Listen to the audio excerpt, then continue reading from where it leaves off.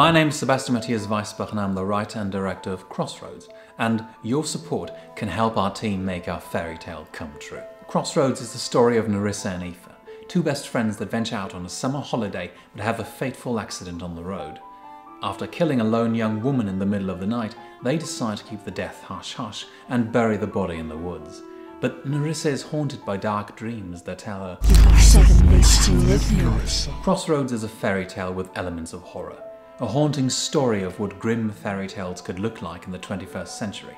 Brutal, bloody, and filled with the dread of cosmic horror. A world older than we can imagine playing tricks on us. Hi, my name is Marla Xaviera and I'm an actress and I'm playing Nerissa.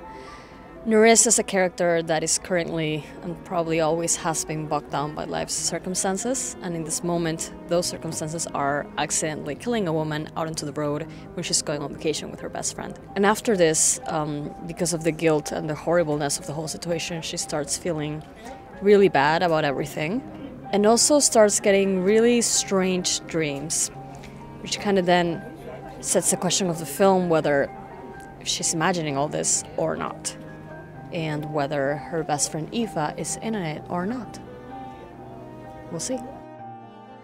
I'm Valerie Mae Fox and I'm an actress and I'm going to be playing Aoife in Crossroads. Aoife walks through life very lightly. She comes across as very caring and warm, but there's way more layers to her which will be revealed throughout the film. There's something very princessy about her, and her and Nerissa's relationship is very special.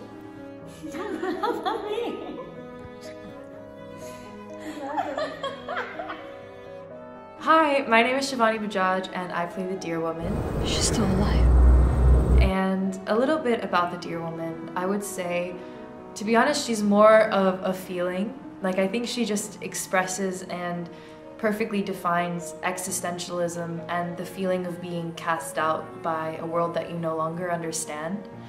And for the rest, you'll have to see the movie.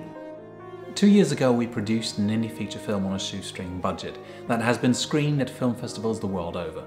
With our second film, we aim to be more ambitious and create a truly unique and truly indie piece of thrilling horror bliss. It's a fairy tale.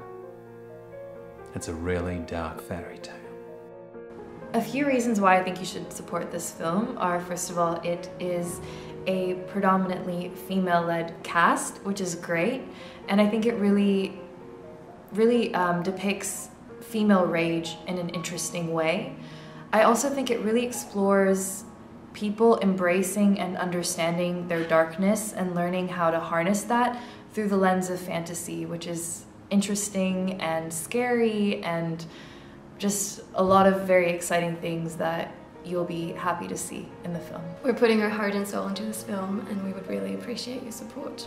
You should support this project because we are professionals that are gonna do an incredible film, because we only do great things, and it's just gonna be better with you guys' support. If you believe it's unrealistic to shoot a compelling indie feature on a micro budget, all I can say is, we've done it before.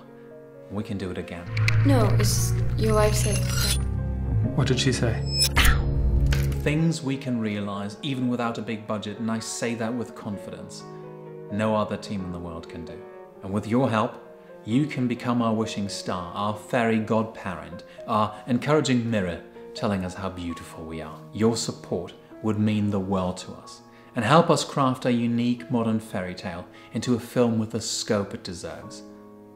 Thank you for watching, and we'll see you at the Crossroads. See you at the Crossroads. See you at the Crossroads. See you at the Crossroads.